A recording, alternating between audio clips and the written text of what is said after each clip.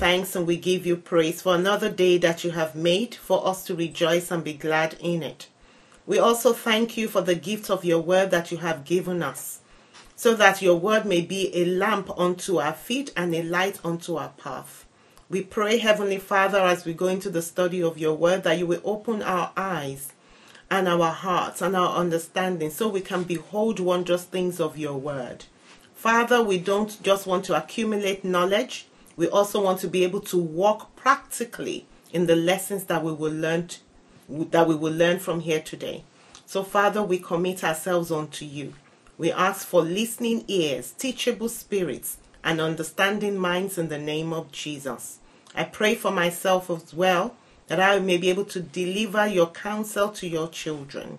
That, Father, together we will learn and we will be transformed by the truth of your word that we would learn today. We give you thanks and we give you praise. In Jesus' name we pray. Amen. Amen. Thank you all for coming once again. I really appreciate your time. I know some of you are quite tired as well. But like I said to Shemi before we started, I had a little chat with her. And I said, don't worry. The word of God is quick and powerful. So I'm trusting that the word of God will quicken every one of us tonight. And that as we listen, that word will renew our strength as well in Jesus' name. Amen. So without taking much of our time, we're just going to go straight into the study we have for today. And the title of my study for us today is The Power of Thoughts. The Power of Thoughts. I don't know how many of you have ever taken time to think about your thoughts, what your thoughts are made of. Do you have power over your thoughts? Do your thoughts have power over you? We're going to, by the grace of God, thrash that and sort of look into what our thoughts entail. Okay? So the foundational scripture for our lesson today is Proverbs 23 verse 7, and I read, "As a man thinks in his heart, so is he. Eat and drink, he says to you," that's somebody, "but his heart is not with you." What that scripture implies is that somebody may have some thoughts in their minds, but what they're actually communicating in their speech is totally different. And that's the reason why we're looking at the power of thoughts. Because what the Bible is saying here to us is, the real person is what they think in their minds, is not actually what they say in their mouth. So let's just begin to, first of all, reflect even upon that. What about me? Do my thoughts and my words, do they line up? Are they the same thing? Do what I think, is that what I represent when I open my mouth? Am I a fake person or am I a real person? Because a fake person is a person who thinks something else but says otherwise. You know, when you look at Judas, remember, he kissed Jesus like, "I'm your friend, Lord." But actually, he wasn't Jesus's friend and he betrayed him in the end. So let's begin to look at the power of our thoughts.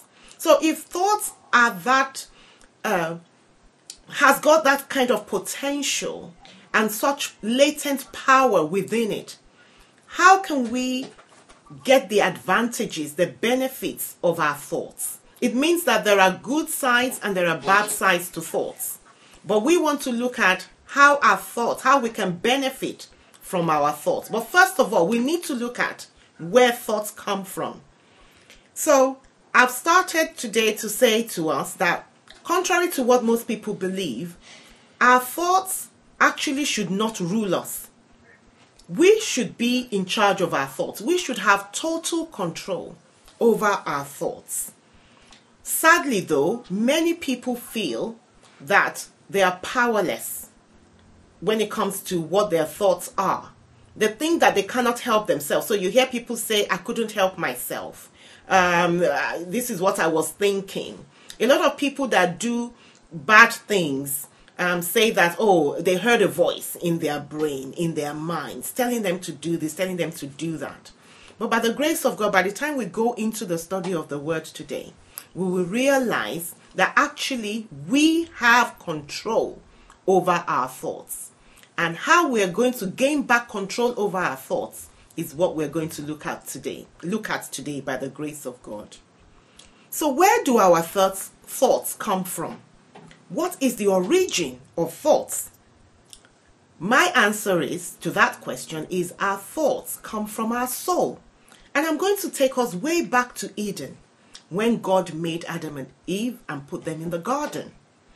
Now the Bible says that God created man from the dust of the earth.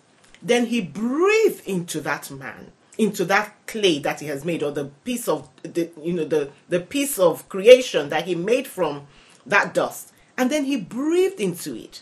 And the Bible said that creation that God made became a living soul. And that's the realm where our thoughts come from. Before Adam and Eve sinned, they had their thoughts were pure. They could communicate with God. They had fellowship with God. The Bible also tells us that God will come down in the cool of the day, in the evening possibly, and he will fellowship with them. Their thoughts were pure. So there was no need to say, oh, what are my thoughts? Remember, the Bible said whatever Adam called those animals was the name that they had forever. So, he named lions, he named tigers, he named leopards, all of the animals and all the plants. It must have come from his thought. He must have looked and thought, this one looks like, oh, I'm going to call you a lion. This one looks like, oh, I'm going to call you an elephant. Can you imagine? He named all creation. God gave him that privilege to name all his creation. They came from his thoughts. He looked from his soul and he said, that's what we're going to call. I'm going to call this river. I'm going to call this sea. I'm going to call this ocean. I'm going to call this one a lizard. I'm going to call this one a serpent. That's the power. That's the privilege that God gave Adam. But unfortunately, man lost all of that privileges when we sinned. Or when Adam and Eve sinned, they lost all those privileges. And of course, that's how we, human beings today, inherited sin from Adam and Eve. And unfortunately, when they sinned, their soul got corrupted. Their soul got, I'm trying to find a word that is modern to use. I suppose it's corrupted. Like when today now in the computer world or in the tech world. Yes, so we get a computer virus that corrupts data, for instance. That's the same thing. The data that Adam and Eve had was corrupted through the introduction of sin, which is the virus that, was introduced into their lives. And so, because they got corrupted, their thoughts became corrupted. And that's where the history of blaming came from. Now, Adam blamed God. I mean, can you imagine when Adam saw Eve? It was like, wow, woman, bone of my bone, flesh of my flesh. It was like, there's nothing better than this. And then they sinned, and lo and behold, Adam went, God is the woman you gave me. So now it's God's fault for giving Adam Eve. And then, of course, Eve turned around. It's the serpent. So, at the end of the day, God gets all the blame. And it's still the same today. God, why are sick people dying? God, why are people dying? God, why are people hungry? We forget that the world has been corrupted. That this was not God's original plan for planet Earth. And that all the things that are happening are because man has corrupted everything. We can say, well, it's the devil that made us, but we had a choice. Remember, we had a choice. Eve didn't need to have listened to the serpent in the first instance. And so this is what is going on with regards to our thoughts. We inherited corrupted thought pattern from Adam and Eve. And that's how our thoughts are corrupted. Why am I going into all this? The reason why I'm going into all this is I want us to see the reason why we think we don't have control over our thoughts. Because the enemy has made us to think that way. But today, by the grace of God, we're going to look into the Bible see what the death and the resurrection of Christ has bought for us, has given us, so that we can now begin to get the benefits of the new mindset that God wants us to have. And he's already given it to us in Christ Jesus. That's what we're about to discover today, by the grace of God. So, Christ came to redeem us. He paid the price for our sins by dying for us on the cross. And he restored our loving relationship with God. Now, part of this salvation package, in the salvation package we have healing, we have deliverance, we have protection, we have provision, we have peace of mind, going on and on. Also, the Bible tells us in 1 Corinthians 2:14-16 that we have the mind of Christ. So now, the problem now is we don't always remember. Those of us who have given our lives to Christ, we have surrendered our lives to Christ. The Bible says we are now new creation in Christ Jesus. Old things have passed away. Things have become new. But is that our experience? The answer is no. Because we forget that we have a new mind. We forget that we are no longer the old person that we were before we accepted Jesus as our Lord and Savior. So a lot of these things is because we don't bring to our remembrance who we are in Christ Jesus. And because we don't do this, because we don't realize that we have the mind of Christ, that we're new creation, we allow the devil to cheat us. And that's why we go, oh, I don't feel well today. When the Bible says by the stripes of Jesus Christ, we have been made whole. When we don't feel well, what we're supposed to say is, hey, come on, body, remember the word of God. You are healed by the stripes of Jesus. So I speak healing to myself because I have been healed in Christ Jesus. When he was beaten and he died on the cross, he paid the price for my healing. And that's the way we need to use our rights and privileges as a child of God. And that also includes our thoughts. And this is the reason in Philippians 2, verse 5. And that's what we will be looking at today. We'll be breaking it down for us to understand what does it mean to let the mind of Christ be in us. A lot of us, some of us are from World Harvest Christian Center. We know that it's a phrase that we use a lot in our church. Let the mind of Christ be in you, you know. But what does it mean in a practical sense? That's what we're going to break down today by the grace of God. So, it says we should let the mind of Christ be in us, meaning we should let the mind of Christ that is within us be in operation. A lot of times, the mind of Christ within us is lying dormant. We are not making use of it. How do we make use of it? So verse 6 of Philippians chapter 2 tells us to think like Jesus. How does Jesus think? Verse 6 says, who being in the form of God, we're talking about Jesus now, because he is our example. Jesus being in the form of God, thought it not robbery to be equal with God.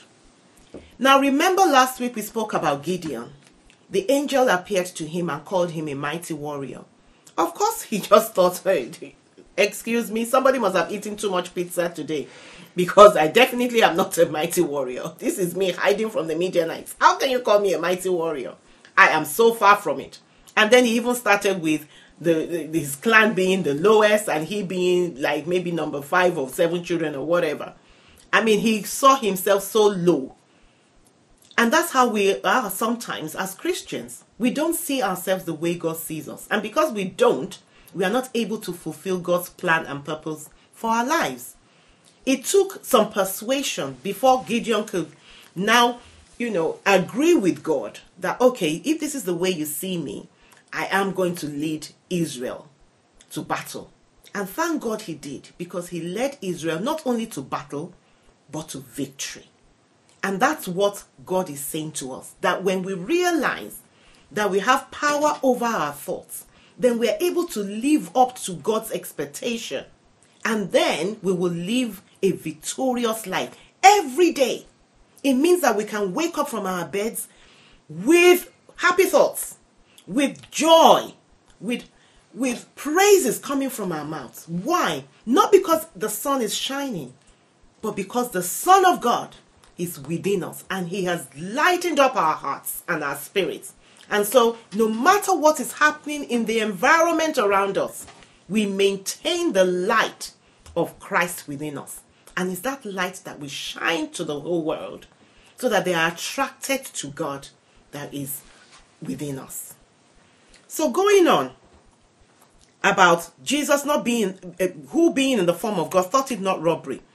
It means that the Bible says in Ephesians, for instance, it says we are seated with Christ in heavenly places. God, because of the price that Jesus paid for, because of his death and resurrection, he has elevated us. We are no longer just normal human beings. We are actually extraordinary. We are supernatural beings. Even though we still live here on earth, we are supernatural. I remember when I gave my life to Christ, and at the time my parents were mean to me because they didn't understand what was happening. I have to confess to you, I didn't turn on the mind of Christ. I actually wanted my parents to die so they can go to hell and then I can prove them wrong. You know what I mean? But thank God, during those times, God made me to understand that no, Morin, you have the mind of Christ. And the mind of Christ prays for those who do wrong to them. They don't say kill them. They say God save them. And I remember the battle that was going on in my mind at the time. I used to say, God, I can't take this no more. And God will say to me, Morin, you can. Because you're supernatural. You are no longer ordinary. You are extraordinary. And by the time God fully persuaded me like he did to Gideon, I was able to pray for my parents. And thank God, my mom gave her life to Christ long before she even died. And I trust that God, my father too did before he died. So what am I saying? I'm just sharing my own personal example of how I battled in my mind before the mind of Christ could come to the fore and I can begin to operate through the mind of Christ and not through the natural mind that was corrupted. That corruption that we inherited from Adam and Eve, no longer in operation in my life. And it is day by day, moment by moment. It's not once and for all. Because as long as we're here on earth, we are in a battlefield. The battlefield of the mind. But as we go on, I'm going to show us how we can overcome by the grace of God. Going on about Jesus Christ being equal with God. It brings to mind Jeremiah 29:11. God says, I know the thoughts that I have towards you. They're thoughts of good. To do you good, not harm, not evil. And to give you a future and a hope. Isn't it wonderful that God thinks such good thoughts about us? And that's why we need to think good thoughts about us. If God who made us, who is our Father, is thinking good thoughts about us, then why should we think less of ourselves? A lot of us sometimes have what you call low self-value. Today, I'm trusting God that when you see how much value God places on you, because I am persuaded that if I was the only person on earth, Jesus would still have died for me. That's how precious a human life is to God. That's how precious each and every one of us online right now is to God. We are so precious. And also our friends who do not know Christ yet, they are also precious to God. Remember John 3:16, for God so loved the world that he gave his only begotten Son. And it's for whosoever believes in him, that they will not perish but have eternal life. So going on, verse 7 of Philippians chapter 2 that we're breaking down this afternoon says, but Jesus Christ made himself of no reputation. He took upon himself the form of a servant and was made in the likeness of man. Now remember that Jesus came from heaven. And that's why he was not born of man and woman. Remember, the Holy Spirit overshadowed Mary. And through that, she carried the pregnancy of Jesus and gave birth to him. So it was a miracle that God did to give us Jesus Christ, and he was born into planet Earth. But God is saying that even though he had those privileges, he wasn't walking around and saying, look at me, I'm the Son of God. No. Remember when he was in front of Pilate, when he was standing before Pilate, and Pilate was saying, why don't you defend yourself? He said, my world is not here. My kingdom is not of this world. I don't need to blow my own horn. Just carry on with what you're doing. He was so confident to the end. Why? Because he knew who he was. And he knew that he had to follow this path to be able to fulfill the plan and the purpose of God for humanity and for himself. So he was able to surrender. Nowadays, when things happen, people go into panic mode. Why? Because they forget what the Word of God says about them. Sometimes, we worry, we're afraid. Why? Because we forget who we are in Christ. My prayer is that this word today that we are hearing will challenge us to begin to use the mind of Christ. We have it already, but we don't allow it to operate, to come to the fore. We don't live our lives through the mind of Christ. We revert back to that old sinful mind that has been corrupted. But today I pray that we will come out of that in Jesus' name. Amen. So we need to be, so it says that, going back to taking no reputation, even though he had those privileges, like I said before, he didn't go about strutting about and going, I'm a son of God, I'm a son of God. No. In fact, a lot of times when he heals, he will tell them, don't tell anybody. Why? Because he wasn't looking to get attention for himself. Everything was about God, not about him. And the Bible also tells us in Romans 12, verse 3, it says, because of the privilege and authority God has given me, that's Paul, he was saying to us when he was writing that letter to the Romans, he says, I give each of you this warning. Don't think of yourself that you're better than others. Be honest in your evaluation of yourselves and see yourselves through God's eyes. So again, just letting us know that even though we are children of God, that doesn't mean that we should go to our schools or, show off to our friends and say, me, I'm going to heaven. I don't know where you're going. Maybe you're going to hell. No. The reason why we know that we are going to heaven is not so that we show off, but so that we can have compassion and invite other people to join us on our journey to heaven. That's what it's all about. Now, verse 8 says, this is still about Jesus and his mindset, the way he thinks. It says, and being found in fashion as a man, Jesus humbled himself and became obedient unto death, even death on the cross. Like I spoke about before, that when Jesus stood before Pilate, instead of him saying, because he did tell Pilate, he said, I can command angels to release me, but so that the will of God may be done. Just go ahead and do what you need to do. And this verse 8 is also emphasizing humility and obedience. As children of God, one of the marks of righteousness and our relationship with God is humility. In fact, there's in James 4:6, it says, God resists the proud, but he gives grace to the humble. Humility. And when we truly know that whatever we are, whatever we achieve is by the grace of God alone, then it will not be difficult for us to be humble. Because we know that we didn't come to the world with anything. Everything we have, everything we own, is by the grace and the grace of God alone. So, now that we have broken down the mind of Christ, how Jesus Christ thinks, how do we now train our own minds so that we can begin to walk and live through the mind of Christ that we already have? Remember, I told you, we have that mind, but we are not using it. It's lying dormant. It's so silent. We are not allowing it to operate in our lives. So how do we begin to operate? How do we begin to live our lives through the mind of Christ? Romans chapter 12 verse 2 gives us a clue. It says, and I read, Do not change yourselves to be like the people of this world, but be changed within by a new way of thinking. Then you will be able to decide what God wants for you. You will know what is good and pleasing to Him and what is perfect. I'm going to take it slowly. Do not change yourselves to be like the people of this world.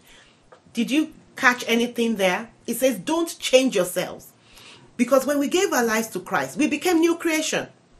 So this verse is saying, don't go back to that old person you were, like the people of the world, but be changed within the mind of Christ that is already inside of you. Live according to that mind that is within you. Then he goes on to say, then you will be able to decide what God wants for you. You will know what is good and pleasing to God and what is perfect. Sometimes we say, oh, I don't know. How do I know God is speaking to me? How do I differentiate between the devil speaking to me and God speaking to me? This is the clue. This is the key. It says, when we allow the mind of Christ, it says, be changed from within, because that mind of Christ is there. It's by faith. So you tell yourself, Morin, you have the mind of Christ. When I wake up in the morning, I remind myself, I have the mind of Christ. So I have the ability to know what is good. I have the ability to make right choices today. I have the ability to be everything that God wants me to be, because I have the mind of Christ, and it's going to help me to process every information that is going to come. So then when somebody gives you a piece of information, either it's from the internet or from school, your friends. Like I always tell my children, when somebody gives you a piece of information, sift it, run it through. A, does it match God's word? B, does it match what my parents have told me? A lot of us on the line, if not every one of us, we are so blessed because we have Christian parents. We have God-fearing parents. They read the Bible with us. They teach us what to do. When somebody now tells us something that is against what our parents have told us, like I always tell my children, just chuck it straight into the bin. Don't even entertain that thought at all. And then, the higher authority is God's word. Does this match what I have read in my Bible? And this is the reason why we read our Bibles. It's because we need to know the word of God. Remember when Satan was going to tempt Jesus? He twisted God's word. He didn't come with some other information. He wanted to trip Jesus with God's word, using God's word. He says, oh, the Bible says. And Jesus now replied with the correct word of God. So that's the reason why we need to read our Bibles. So going on to how do we receive thoughts, is because there are some information that come, and we need to now look within and sift it and assess the words that we hear. Does it match what my parents have told me? Do these words match what I have read in the Bible? If it doesn't, chuck it. Don't entertain it. That's how to win this battle of our thoughts. The second scripture that gives us a clue as to how to train our minds and begin to live from the mind of Christ is Philippians 4:8. Brothers and sisters, Paul was writing to the Philippian church. Think about the things that are good and worthy of praise. Think about all things that are true and honorable and right and pure and beautiful and respected. That's the clue. When you wake up in the morning, what are the thoughts, the first thoughts that come to your mind? Is it, oh dear, another day of school. I wish I didn't have to. Or do you hit the ground and say the devil is in trouble? The child of God is up and about today. Oh my. And then, like I always challenge my children, I say to them a lot, when I wake up, I'm like, okay, devil, you're in trouble. God, what expedition do we have today? What adventure are we going to experience today? Because the Bible says that each day is new. And the Bible also says that daily God loads us with benefits. So I'm so eager to get the benefits of each day. So I wake up and I go, okay, God, what are the benefits for today? Maybe not quite like that. I thank him first, say, thank you, Lord, for waking me up this morning. Thank you for all that you have in store for me. We're in partnership with God. Each day has the plans that God has for that day. It has the will, the purpose that God has for us that day. You remember when Jesus was teaching his disciples to pray? One of the lines of that prayer was, give us this day, our daily bread. That daily bread is not just physical food. It's also spiritual food. Okay? And that's how we need to hit the ground running each day. Sometimes I wake up and I just ask myself, so why am I feeling so down? That's the trick of the devil. We don't live by feelings. We live by faith in the word of God. And that's why, again, like I said, we need to read our Bible. Because I've been reading my Bible for quite some time, I can recognize when the devil is bringing some things that are not in line with God's word.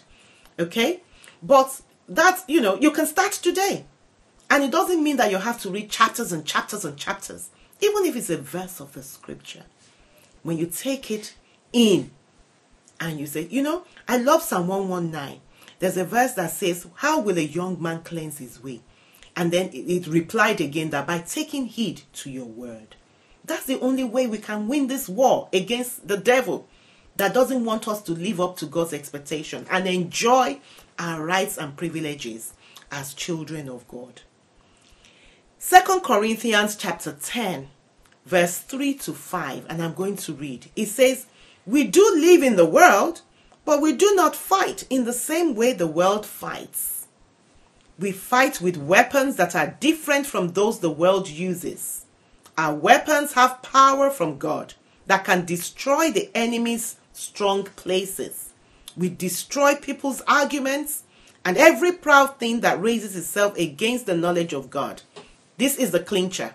We capture every thought and we make it give up and obey Christ. That's where our authority comes from. That's the reason I told you, you have power over your thoughts. Don't just lie down there and say you're daydreaming and you don't know where your thoughts are taking you. No. Your thoughts realm actually is a resource. It's something that God has given you to use. How do you think Michelangelo painted, the church, the top of the church and all the paintings that has been, that people say that he's done, all the work of arts? How do you think people do them? It's from their thoughts. They see it in their mind's eye and then they recreate it. It's the same thing. A lot of you, every one of you on the line tonight, this evening, God has deposited great things inside of you. You're supposed to bring them out through your thoughts and then you recreate them and we can all see them manifest in the world. We see all the towers in London today and we are amazed at the gifts that God has deposited in human beings. That's because they use their thoughts. They use that resource that God gave them. My challenge to you today is begin to use the resource, which is your thought realm, to create what God has for you. When we switch on to the mind of Christ within us and we allow it to lead us and guide us, you'll begin to see great and mighty things that even your parents will begin to wonder, what's going on? Oh my goodness, I didn't know I had a genius at home. And I'm not just whipping up, our emotions. It is very true. There is a lot locked up on the inside of us. All we just need to do is agree with God, who He has called us to be, and begin to use our thoughts to begin to create. Some of us, it could be in writing. There's so many bloggers here that you don't even know, that you can write things that people will be so impacted, even adults. There's a friend of mine, I read the daughter's blog. She is so, the Bible talked about the 3 Hebrew children during the time of Daniel, Daniel's friends. The Bible said God made them wiser, 10 times wiser than their counterparts. And that was even before the time of the Holy Spirit. Now we have Jesus Christ on the inside. Can you just imagine the potential that we have not even tapped into as children of God? My prayer, my challenge to us is that we begin to see the power that is locked up on the inside so that we can release that power. Because you see, when we release those powers, it's not only going to benefit us, it's going to benefit the world. That's why we are the salt of the earth. That's why we are the light of the world. And so I'm going to be rounding up now. Thank you very much. This is a time where we can ask questions.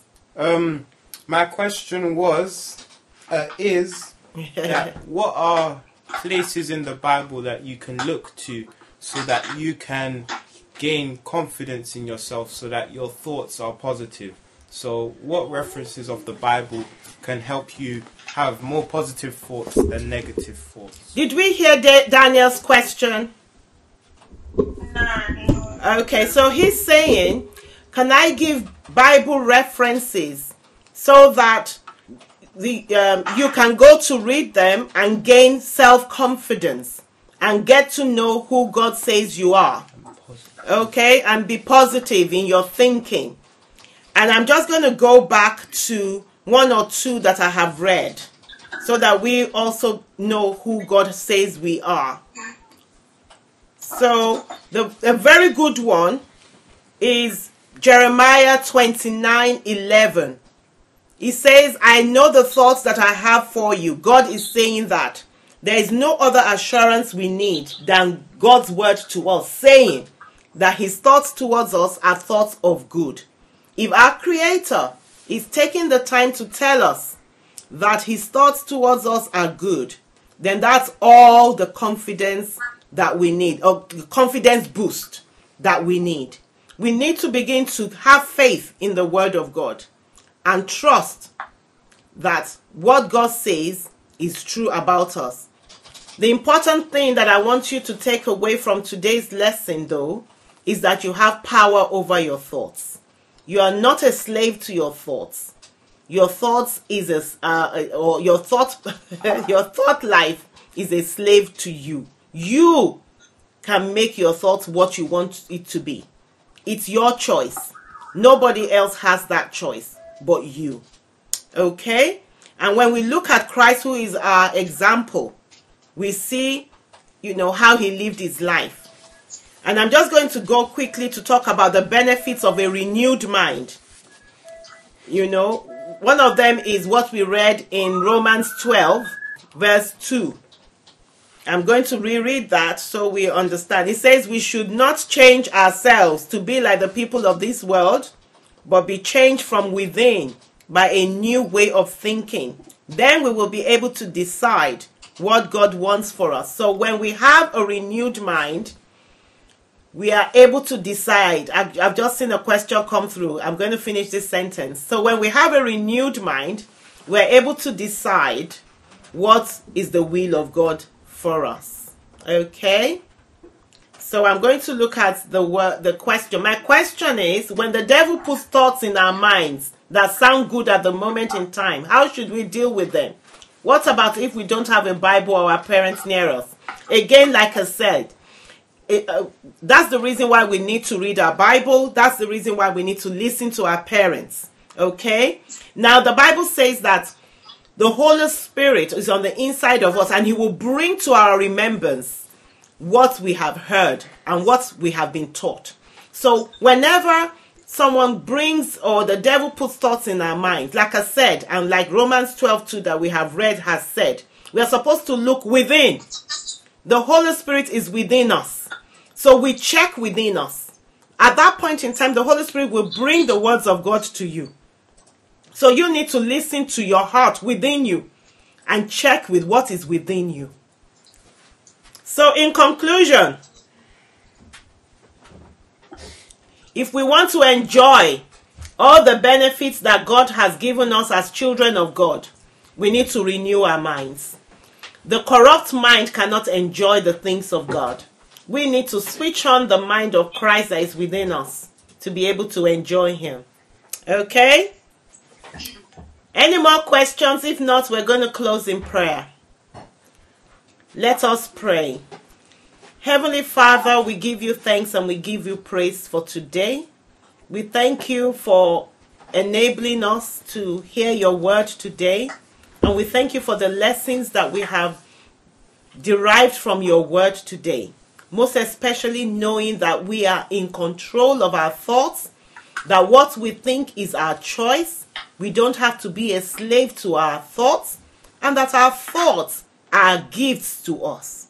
Our thought life is supposed to be a resource from you that we can use so that we can be all that you have created us to be. So, Father, we thank you. We pray that we will not just be hearers, but we will be doers of your word as well. We give you thanks and we give you praise. In Jesus' name we pray. Amen. Amen. Amen. Thank you very much for the time that we have spent. If we don't have any more questions, then we will end for today. We are still here next week as well, 5 o'clock by God's grace. I pray that you will be blessed by this even as you listen afterwards. Thank you and God bless. Bye.